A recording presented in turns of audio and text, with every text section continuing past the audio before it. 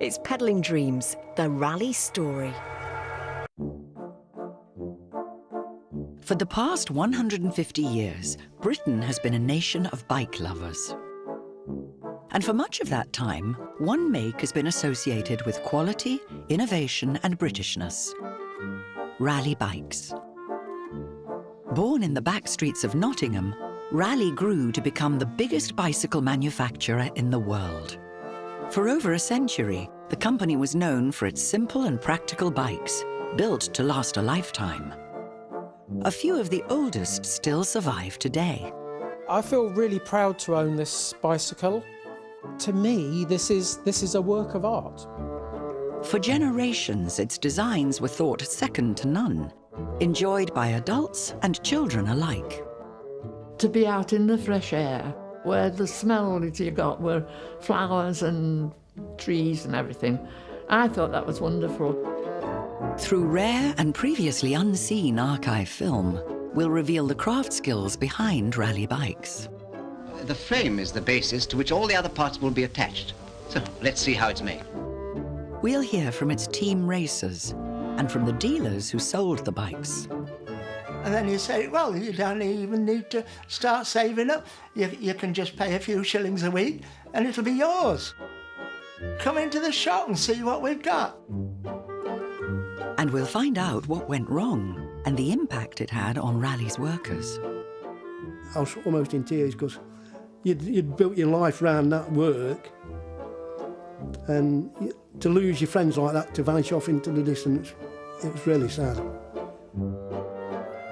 This is the epic tale of the ups and downs of Raleigh bikes.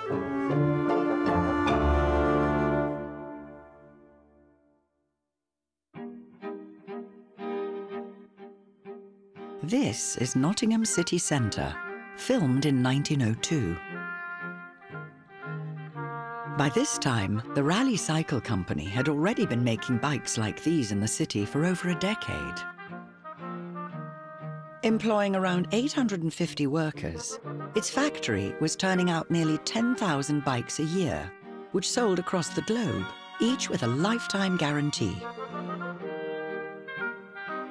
The extraordinary story of how Raleigh came to be begins with the adventures of a young British lawyer called Frank Bowden. One man who knows his story better than anyone is his great-grandson, Gregory Houston Bowden. Great-grandfather was ahead of his time in many ways, really in his whole approach to life. He was a very clever man. In 1870, 22-year-old Frank got a job in Hong Kong, and here he made his fortune through shrewd investments. But within a decade, poor health had forced him home.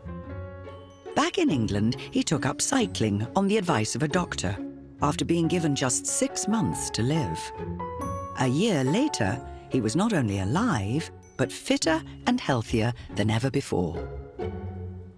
Great-grandfather certainly had no doubt at all that cycling had completely saved his life and taken him from being at death's door with 6 months to live to being a normally fit, healthy person. And of course, he felt a tremendous sense of gratitude to cycling. Looking to combine his newfound love of cycling with his business skills, it was here in Nottingham that Frank Bowden came across a small workshop making a handful of bikes a week from a courtyard in Raleigh Street. He was so impressed, he bought the business, and in 1888, the Raleigh Cycle Company was born.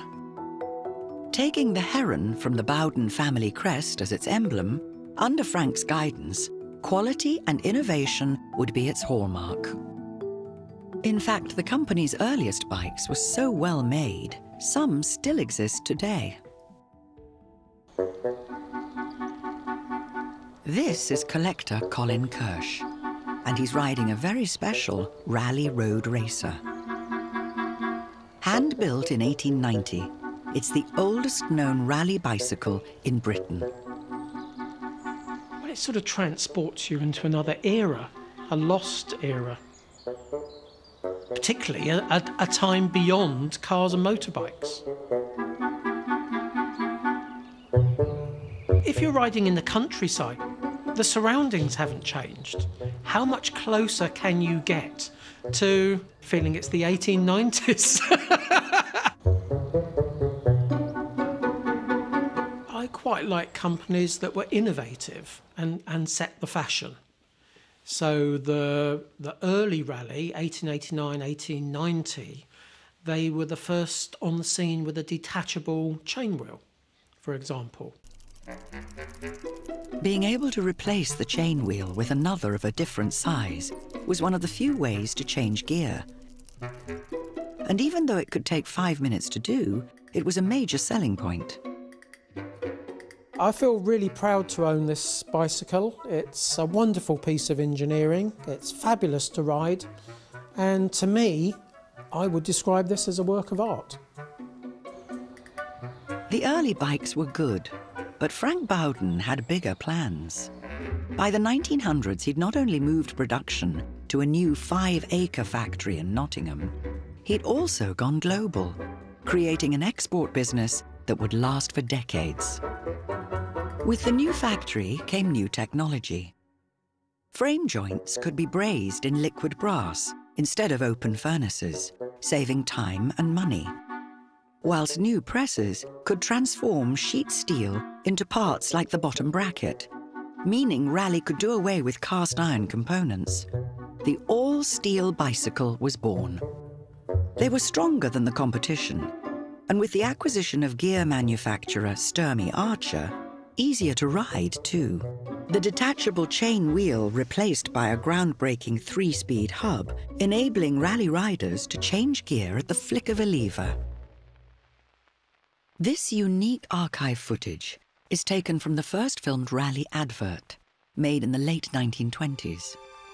But Frank Bowden never saw it, because he died in 1921.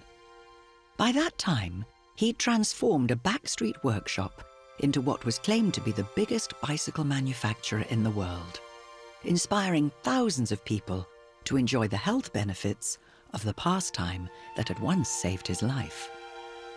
I'm rather proud of him for doing that. I think he was far-sighted, ahead of his time, a passionate enthusiast, and somebody who had the determination and energy to carry his, after all, very grand schemes through to fruition. Frank's son, Harold, continued to expand the company, and by the 1930s, Raleigh was a household name. This was the golden age of the bicycle, when thousands rode Raleighs for their daily commute. The company introduced its first assembly lines to satisfy demand, yet its focus remained on quality and craftsmanship over mass production. And while traditional bikes like these remained the company's core business, another market was taking off: children's bikes. Then, as now, one of life's great rites of passage was getting your first bike and being taught how to ride it. In 1930, 10-year-old Margaret Dutton from Huddersfield was given her first bike by her father. I just liked the whole look of it. The tyres looked good, it was shining, it was lovely, nice saddle. I thought, oh, I could ride that. Dad said, that's the best you can get, a Raleigh bike. I said, will you ride with me? Because I might be a bit nervous. So he said, of course I will. I felt on top of the world. He taught me to ride my bike, and really, I never looked back. At Whitsun in 1930, Margaret and her dad set off on an epic adventure. To cycle the 100 miles from Huddersfield to Raleigh in a day, through some of Britain's most beautiful rolling countryside. It was like magic, you know, to be out in the fresh air, where the smell that you got were flowers and trees and everything. I thought that was wonderful.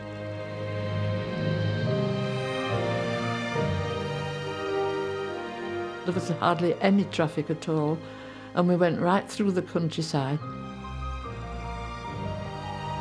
It was pretty difficult going up hills, but I did have gears on my bike. I had 3 gears, and always when you got to the top there was a lovely downhill, and Dad would come and ride beside me, and then we used to chat a bit. And he said, how are you liking it, Margaret? What do you think? Oh, I said, Dad, it's great, it's lovely. It was early evening by the time Margaret and her dad got to Rhyl. The following day, they set off for home again. For a 10-year-old, it was a remarkable achievement and one of the proudest moments of Margaret's life. I posted to all my friends. Anyway, I cycled to Rhyl, and, you know, they used to say, you couldn't cycle all that way in one day. I said, well, go and ask my dad. He was with me.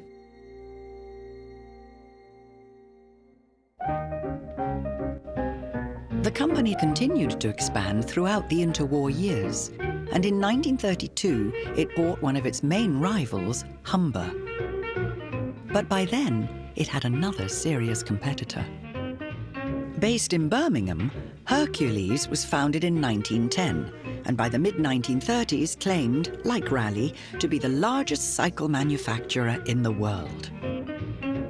Mass production, rather than quality and innovation, was its aim, and Hercules claimed it could make a bike in less than 10 minutes.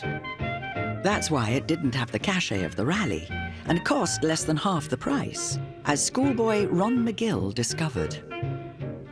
My father had said to me, I think I'll buy you a bike for Christmas. I said, OK. We went to the shop.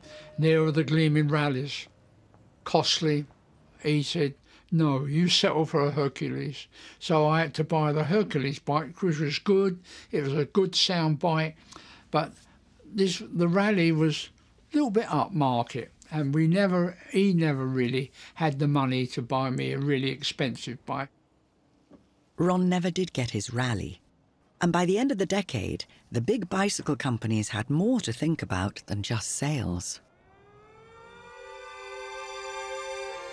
In September 1939, Britain declared war on Germany. In Nottingham, Raleigh's bicycle production was slashed to just 5% of normal output. And instead, as this rarely seen film footage reveals, the company switched to the manufacture of munitions. What bikes they did make were mostly for use by the armed forces, like this experimental folding model designed for the commandos. Among those who joined the workforce was 14-year-old Harry Hardy. Well, as a boy, I was doing all the jobs that the men were doing. Yes, you got a bit tired at the end of the day, because sometimes we work 6 till 6, you know. Aye. But we were always on, and we were always happy because we were doing things for the war. I mean, we were making army bikes and that. I felt a bit proud of doing them, you know. By the time the fighting was over, the factory had produced over 380 million parts for the armed forces. Company chairman, Sir Harold Bowden, had this message. I would like to take this opportunity of paying my tribute to all our staff and employees for their great and sustained effort. For this factory has been working on a 3-shift basis, night and day, for 6 long and weary years. We shall, in the future, once again resume our position as leaders of the cycle industry throughout the world. Raleigh had done its bit for Britain, but now it was time to get back to building bikes. After buying competitor Rudge Whitworth, Raleigh launched its first post-war trade fair. These pictures show the latest models being revealed to its enthusiastic dealers. And to prove to the world that it was back in business, the company released this film to show off its high-tech production techniques. Here is a factory in the heart of industrial Britain, a planned response to the world's demand for bicycles. We'll go into the chief designer's office and hear him tell two visitors just how a bicycle is made. I could go miles and miles on one of these, Father. So you should. There's 100 years of bicycle manufacture behind that model. It's our latest type. Strong, reliable, yet light in weight. From the designer's office, the film takes us through every stage of the process of building a bicycle. It begins with the frame. The frame is the basis to which all the other parts will be attached. So let's see how it's made. The frame is made light and strong by using steel tubes. The tubing is made by this machine. Strips of steel are fed into one end and turned into a tubular shape by heavy rollers. The joint is sealed by this powerful flame. As the finished tube comes out of the machine, it is cut to the required lengths. How are the tubes held together to form the frame? Well, they're securely jointed together by these bracket pieces. Although obviously staged for the purposes of this film, visits to the factory like this really did happen, particularly for Raleigh's dealers. It was hoped that if they understood the craft skills involved in the production process, it would inspire them to sell more bikes. Arnold Sumner was 15 when he was taken on a tour of the factory in 1950. His family had sold Raleigh bikes in St Anne's-on-Sea since the 1920s. The Raleigh factory, it was an amazing place. Here, red-hot bars of steel are being forged. The first thing that hit me was an orchestra of industrial sounds of different frequencies. And there were so many of these wonderful, skilled people in the factory. The front fork and backstay are polished by holding them against emery wheels. I came across a man who was assembling the hub. This man, he would put his hand in a box full of ball bearings, and by magic, he'd throw the ball bearings at his finger, and the ball bearings would just go right round. This worker can fill over 1,000 hubs in an 8-hour day. To me, I thought, this fella's a miracle man, you know. I came across another place, and these guys were dipping the frames into this tank of black liquid. This gives the bicycle its luster and shine and enables it to keep its new appearance for a long time. And when I went into this wheel assembly plant, you'd have a long row of women, and they were there all day lacing up building wheels. These girls are so expert that they can fit a tyre and a tube in 50 seconds. I've never stopped thinking. Such a deeper impression it made going around the Raleigh Works. I'm 81 now, but the memories of that visit to the Raleigh Bicycle Works are still fresh in my mind. So that's how a bicycle is made? Yes. Careful designing, reliable materials and expert craftsmanship in every stage of manufacture turn out a British bicycle second to none. The factory was a place of wonder to 15-year-old Arnold, and many on the payroll thought of it as a great place to work, although it did have its downsides. A growing assembly line meant some jobs were becoming boring and repetitive, while others were dangerous and noisy. And as they were paid according to how many parts they made, the company's craftsmen had to work hard for their money. The toughest thing for me was doing the jobs and passing them to the next operator, because he couldn't keep going unless you were doing your job. They'd give you a good doing if you ain't keeping up and keeping them going, because they say, if you don't dab in, we'll get no money in the tin at weekend, so you dabbed in. Despite the hardships, Harold Bowden took a paternalistic approach to leadership, so employees were thought of as part of the Raleigh family, and outside of work they were well looked after. Home movies show workers and their families enjoying a sports day on the company's playing fields. And there were regular dances held at the firm's own ballroom. Raleigh had its own medical centre and convalescent home. But top of the list for many was the annual paid outing.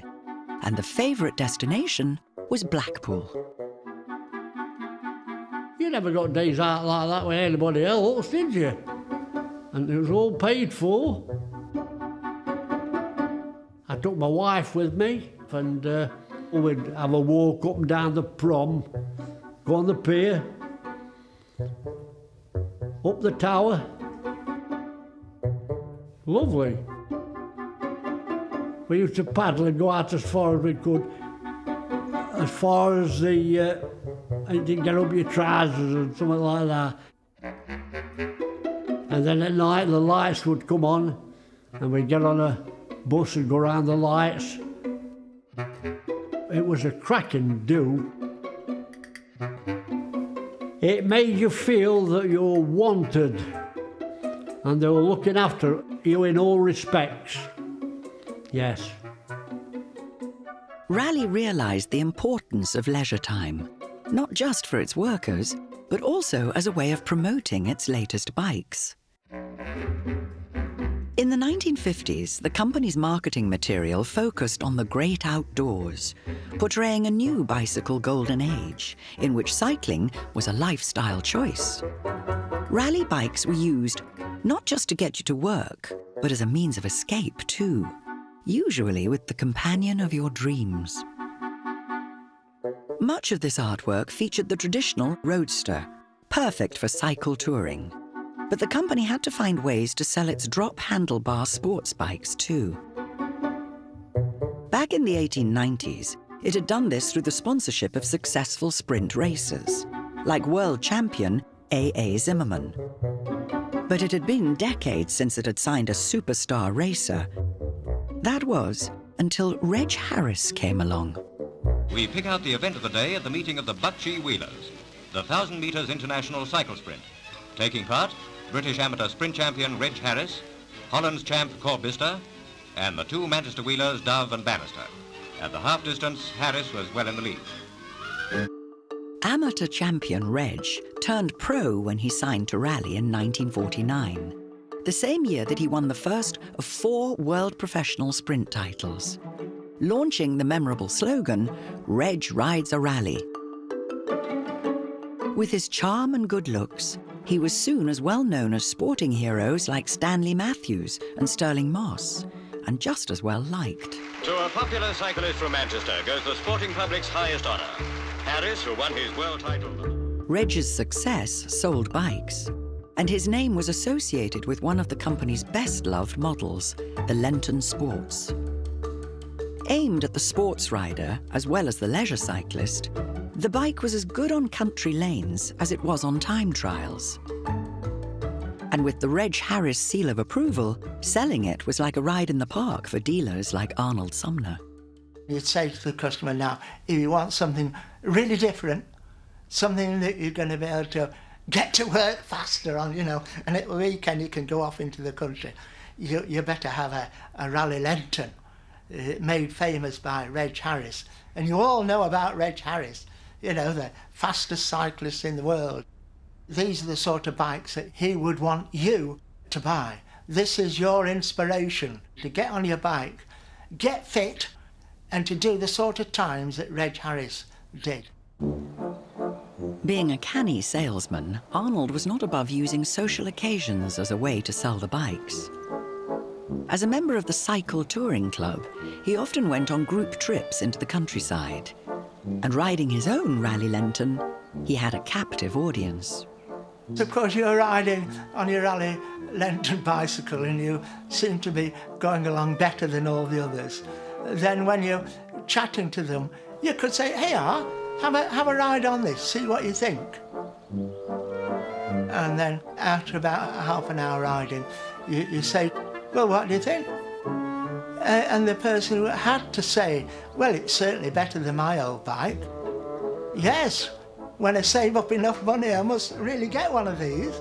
And then you say, "Well, you don't even need to start saving up. You can just pay a few shillings a week and it'll be yours. Come into the shop. Come into the shop and see what we've got." And yes, going out, riding in a group of people, making direct comparisons with some of the rubbish bicycles that they had certainly helped cycle sales. Reg Harris boosted sales to men, so the company attempted to do the same for women by signing a female racing star.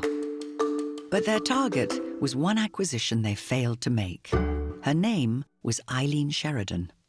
Some men believe a woman's place is in the home, but Eileen's husband likes to get her out of the house, even if it's only into the garage. For in this homemade gymnasium, he supervises the exacting training that has brought her 11 championship medals and 23 national place-to-place records. Eileen was Britain's top time trial rider, and as a record-breaking amateur, she'd had the major manufacturers chasing her signature. Well, first of all, Raleigh were after me, but they offered me so very little. I think they thought, you know, as a girl, she won't mind. Then Hercules sent me a telegram, and they made me a marvellous offer. So that was very great relief. Raleigh missed out when Eileen signed for competitor Hercules in 1951. Her challenge was to break as many distance and place-to-place records as she could, and as a result, raise the brand's profile. Nicknamed the Pocket Hercules because she was only 4 foot 11 inches tall, Eileen was known for her infectious smile, even when racing. I was just happy. And I suppose that was good for advertisements.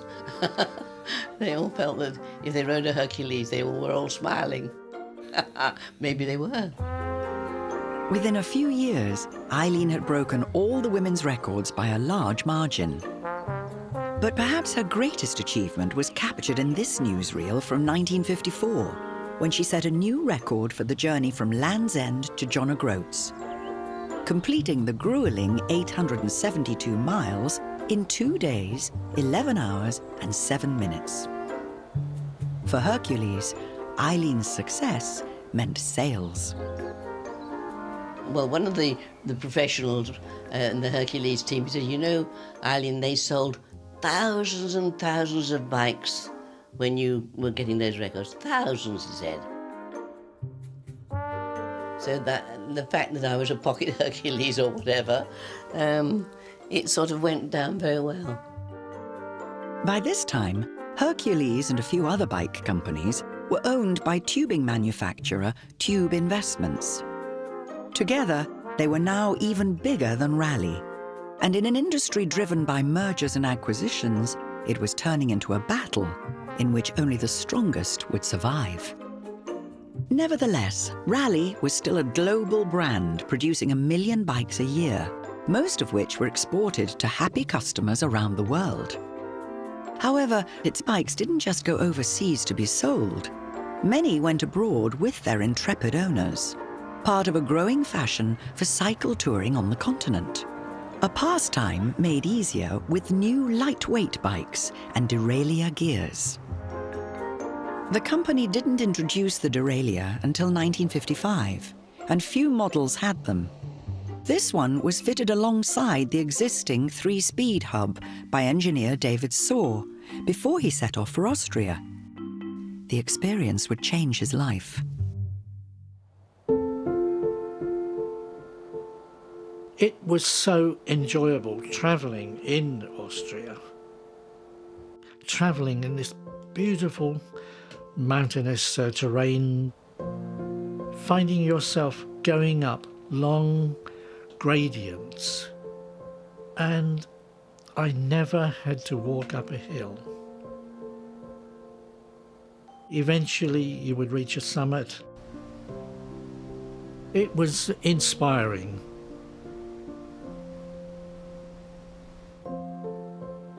But you didn't want to race down because you had to tell yourself that you were travelling on those roads for perhaps the only time you would ever travel on them. You needed to go down slowly enough so you took in all the wonderful views. After several tours in Europe, David decided he loved cycling so much he would leave his job and take his bike around the world. The journey took him 3.5 years. The period of travelling, when I look back on it, it was a life-changing, life-enhancing experience. The Raleigh bike had become such an integral part of my life. And an experience like that, it stays with you, and you continually relive it, as I do now.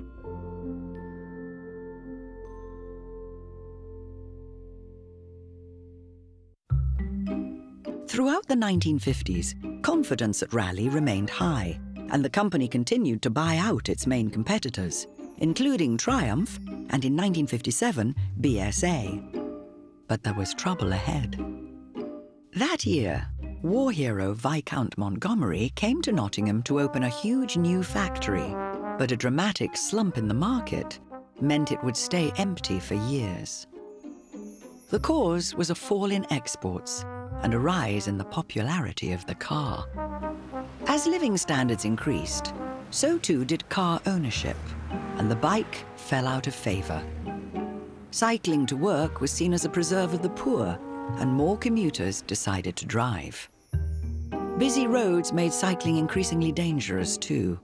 More cars meant more accidents, so many cyclists decided to give up their bike. The impact on the industry was enormous. By the end of the decade, bicycle production in the UK had fallen by 40%. Something had to change. In 1960, Raleigh was swallowed up in a merger with its main competitor, Tube Investments.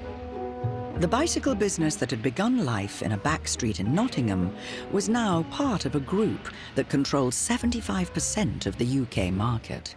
I think we were all rather sad that it had been taken over. On the other hand, it was much better that that happened than that Raleigh and TI slowly killed each other off, which was the alternative.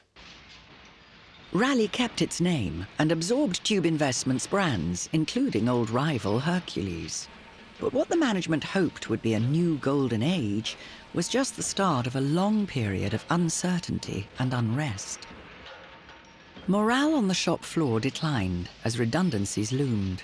And when chairman Sir Harold Bowden died in 1960, the company lost the sense of paternalism that had made it special. Discontent was on the rise, and it was reflected in a groundbreaking feature film released that year.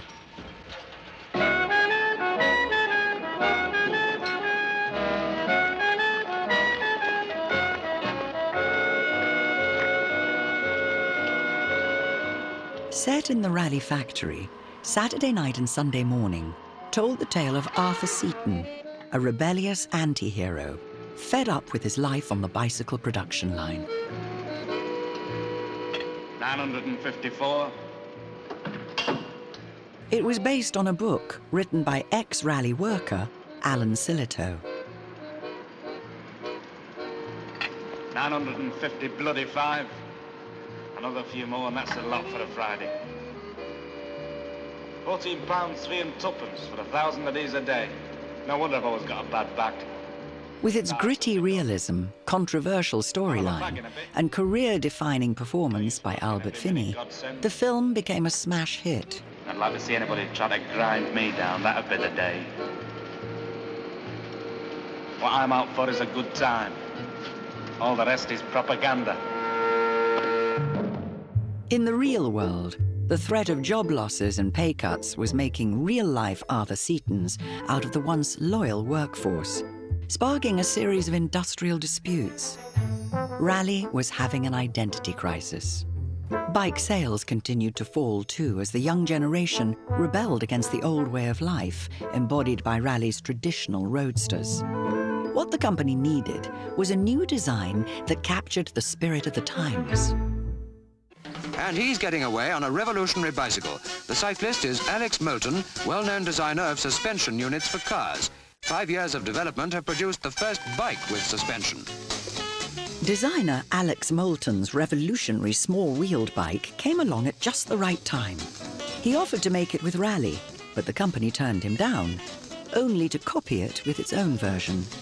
The RSW16 had fat tyres instead of suspension and was a slow ride, but it marked the beginning of a new era for Raleigh, in which its designs became both fashionable and fun.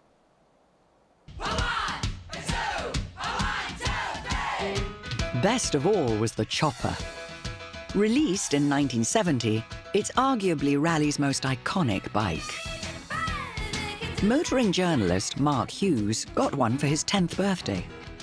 There's just no way, once you'd seen that as a 10-year-old kid, there's just no way you couldn't have that.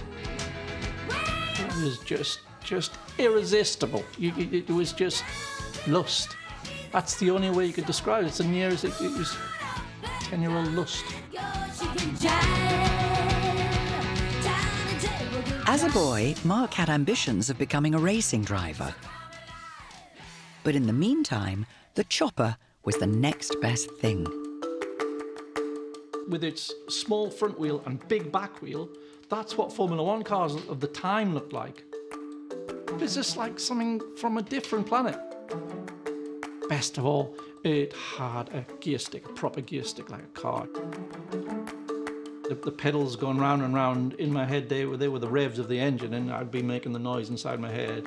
And then you change the gear when you got a maximum revs, and then you go to the next gear, and you have to do them very fast. The big thing for me was to always go as fast as possible at all times, brake as late as possible, go through the corner with as much lean as possible without the pedal quite hitting the ground. That's what it was all about. There were downsides to the Chopper, though. With most of its weight at the back, it was easy to tip up, and the gear stick could cause painful accidents. But having mastered it, Mark will always have a place in his heart for his old bike. If I'm walking the dog and see a nice little mud path with the right sequence of corners in it, I think, oh, I'd love the Chopper down here. Chopper would be fantastic round this corner. Still now. The Chopper was an instant hit, but there's controversy behind the bike's success because two men claim to have designed it. Hello? Oh, good morning, Mr. Could you again? I understand you want to word with me. Oh, yes, I do, George. Thank you. Alan Oakley was Raleigh's design director. He'd been with the company since the 1940s and had been responsible for the RSW16. He was absolutely dedicated to Raleigh. One of his friends said, well, Alan was Raleigh and Raleigh was Alan. And the passion of designing and designing bikes and also the engineering part of it, he just loved it. The story goes that the company wanted a new bike to rival the Schwinn Stingray, a low-rider design that had taken America by storm. This early attempt was made by Raleigh in America. Launched in Britain as the Mustang in 1966, it was a flop. So it was up to Alan Oakley to come up with something better. One of the super things that happened to me was in 1967, and my then board said, get on an airplane and go to America. Go anywhere else you like, but come back with a better product than currently they've got, or we are producing for them. According to Raleigh folklore, inspired by his trip, Alan scribbled the first designs for the Chopper on the plane home. Back in Nottingham, he and his team put his plans into action, and the Chopper was born. Alan died in 2012, but it's a story his wife Karen can confirm. Alan bought the design back and they created it at the Raleigh, the team, completely. And looking through his briefcase, I found this, which I'm sure is the original design, which would then become the iconic Chopper bike, I think. The company liked the idea of Alan's original sketches so much, it used the concept in its advertising campaign. But there's a problem, because designer Tom Caron also claims to have designed the Chopper. I just had no idea that somebody at Raleigh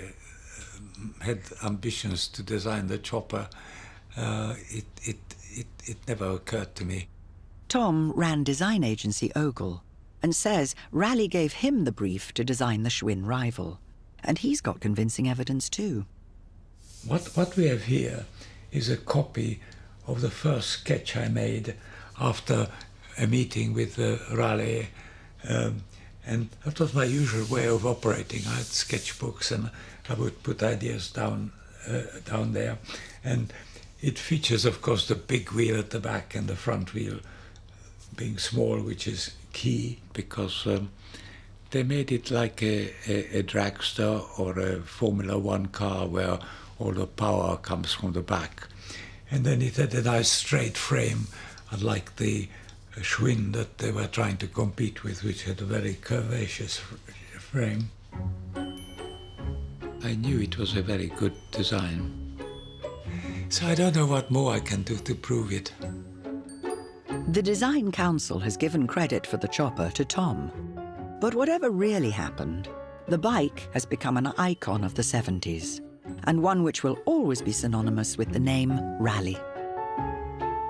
The chopper's success was good for morale as well as sales, and by the end of the 70s, industrial relations had improved. But work on the assembly line could still be boring and repetitive. Clive Hodgson, seen here in this archive film, would be the first to admit it. He lived for the weekend. I think a lot of people would do that if they work in that type of work, you know, or a monotonous job.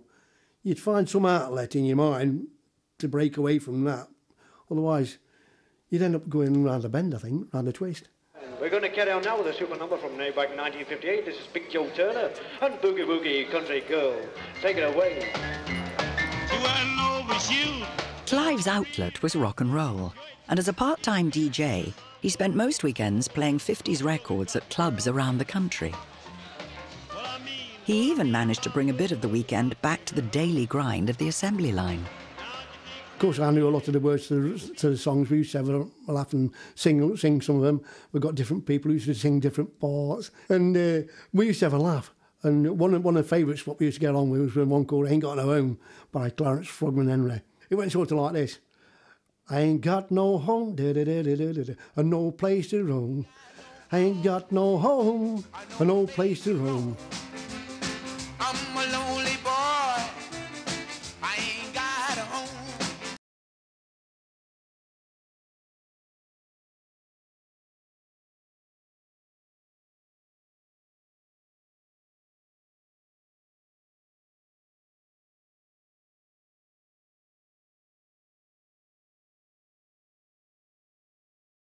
Because it just took away that monotony.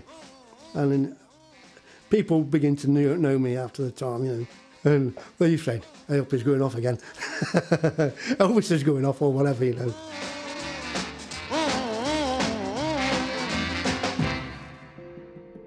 Away from all the singing, the company had been looking to increase its market share in the one place where it had never really gained a foothold, continental Europe. And the quickest route to sales was through a successful racing team. The best way to promote bikes is trying to get to the biggest level you can get to. And the Tour de France is possibly the biggest thing, if not equal to the Olympic Games. The people who go are in the hundreds of thousands, millions over a 3-week period. So if you could have success in the Tour de France, especially with television, it's free advertising. So in 1974, the company opened a new factory in Ilkeston, called the Specialist Bike Development Unit. Here, in contrast to Nottingham's assembly lines, bespoke, handcrafted racing bikes were made for a brand new TI Rally racing team. Each rider had an individual bike that was made for him.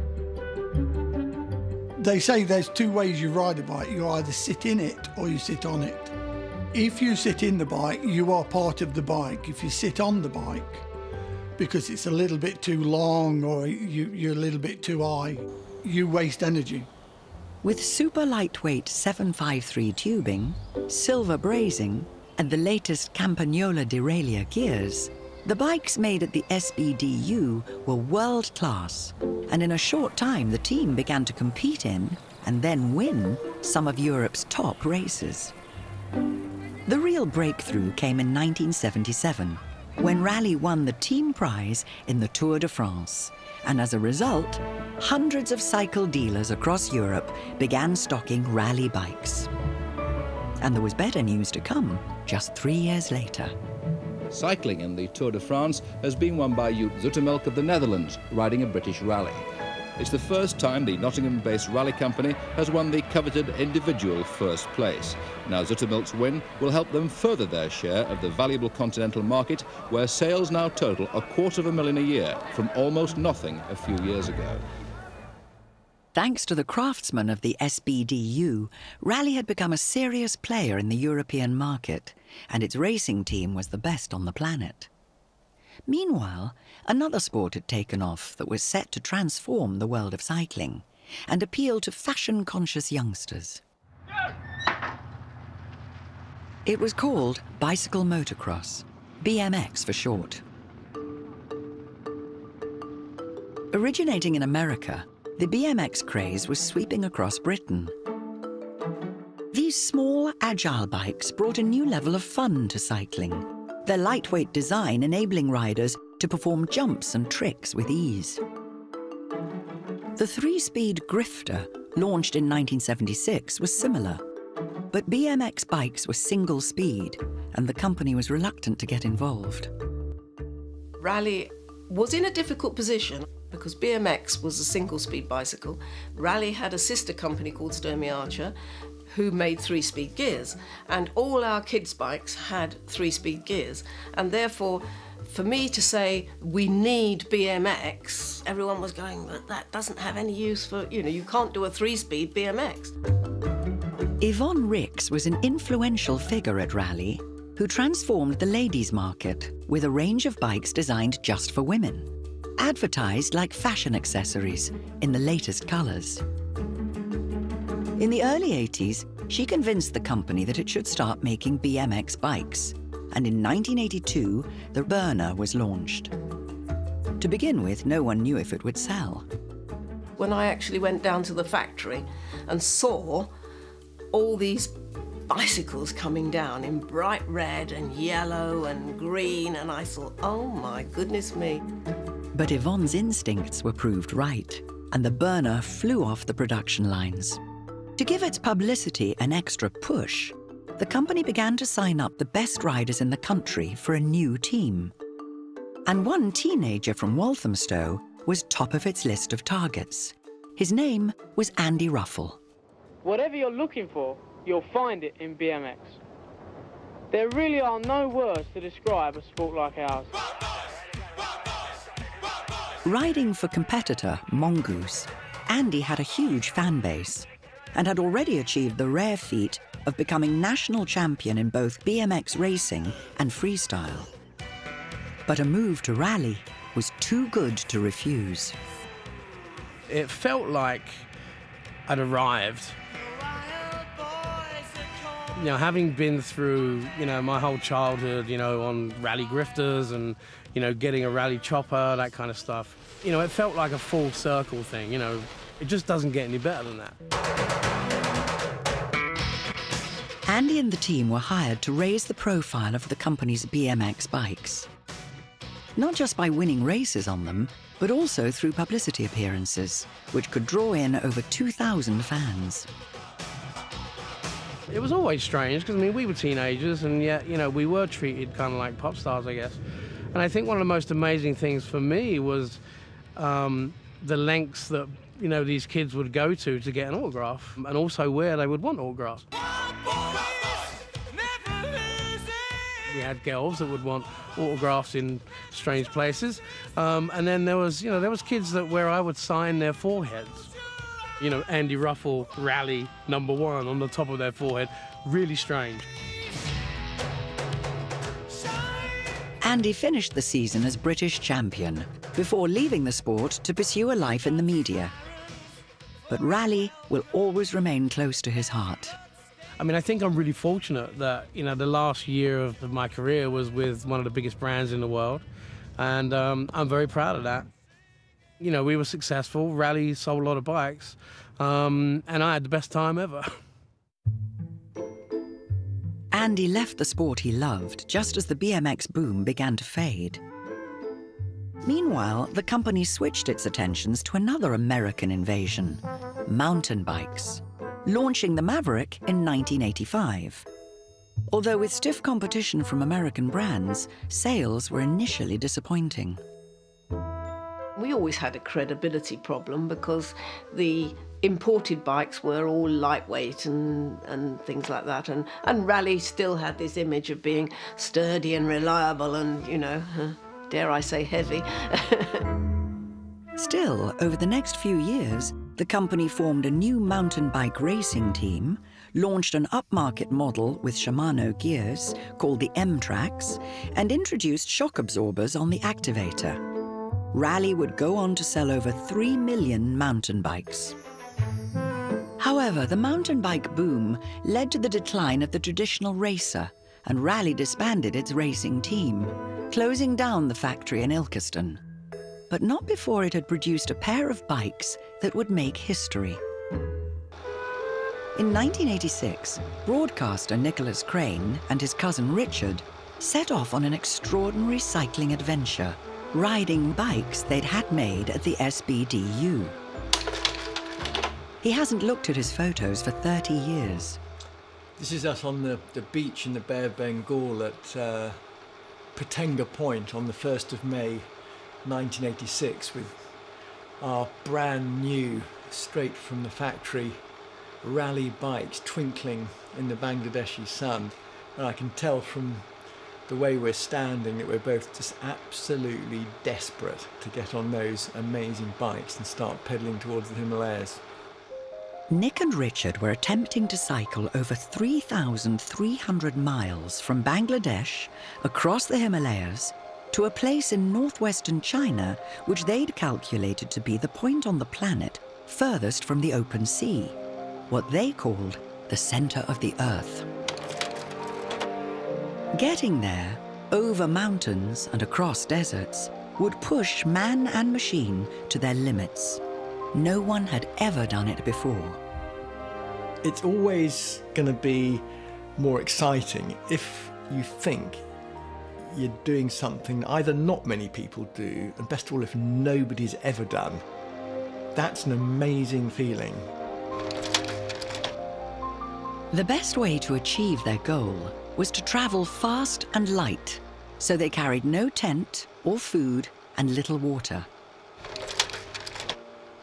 Instead, they relied on their ability to get from place to place as quickly as possible, and the kindness of strangers along the way. You know, risk has enormous rewards, and the more exposed you become, the more the joys of humanity get reaffirmed.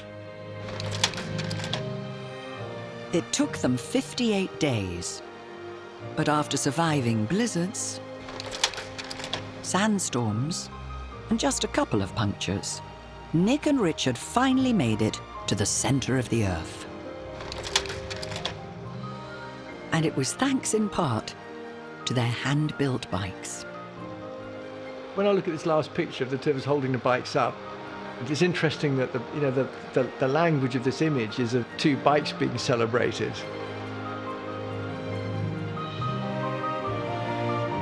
The bikes were this mechanical constant. The only variables were our bodies and minds. Today, 30 years after making history, Nick still has a souvenir of his journey. Come and look in here. This is the Raleigh. This is the bike that I rode with Dick to the place in the world most distant from the open sea, the centre of the Earth. And it's pretty much exactly as it was the day we finished the ride. It's still part of my life, and it's an immaculate bike. It's still, the tyres are still pumped up, and it still works perfectly. and it's been knocked about a bit because it was a rough old ride, but I'm never going to let it go. In 1987, the year after Nick and Richard's epic journey, a series of buyouts began that signalled the end of the glory days for Raleigh in the UK.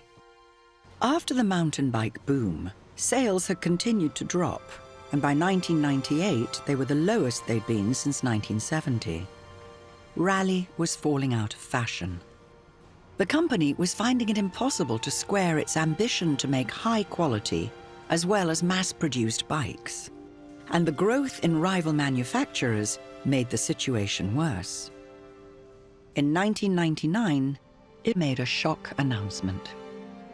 100 years of British biking tradition came to an end today when the cycle maker Raleigh auctioned off its manufacturing equipment. From now on, the bike frames will be made abroad, and the factory in Nottingham will concentrate on assembly and painting.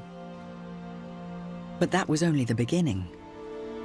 3 years later, Raleigh announced it was closing its Nottingham factories for good. From then on, its bikes would be made in the Far East. Clive Hodgson was one of the remaining 281 assembly workers who lost their jobs. He'd worked at Raleigh for over 40 years. To finish just like that and everybody vanish into the distance, really sad, really sad. You know, and when it finally comes in, I was almost in tears because you'd built your life around that work, and to lose your friends like that, to vanish off into the distance, it was really sad. Monday, I'm gonna rock with Jane. Tuesday, they were the best years of my life. You know, with the people I've met and the work I did, I really enjoyed it. It was really a sad moment. Yeah. Saturday and Sunday, any chick will do. Today, Raleigh is owned by Dutch company Axel, and its bikes continue to be made overseas. The Raleigh brand is not as popular as it once was. But as the fashion for cycling continues to increase, there is optimism for the future. It's even launched a new road racing team, hoping to live up to past glories. For us at Team Raleigh, the future is looking really bright. The bikes that we're using, the Militus, is the top-of-the-range bike from Raleigh. It's carbon fibre, light, comes in at just on 7 kilos, under 7 kilos, but it'll set you back about £6,000. It's a nice bike, using the old colours, which everybody where we've been, they love the Raleigh bike. They still relate it back, especially the old fogies, as we call them. It just brings back memories of the 70s and the 80s for them. It remains to be seen how successful Raleigh will be, as bespoke bikes produced by rival companies are now associated with the quality and craftsmanship Raleigh was once a byword for. Whatever the future holds for Raleigh, for some people, the name will always conjure up images from the past. From happy memories of times spent learning to ride your first bike, to days out touring the British countryside. From the simplicity of riding in the street with friends, to epic journeys far and wide. Raleigh, for better or worse, will always be associated with the golden age of the British bicycle.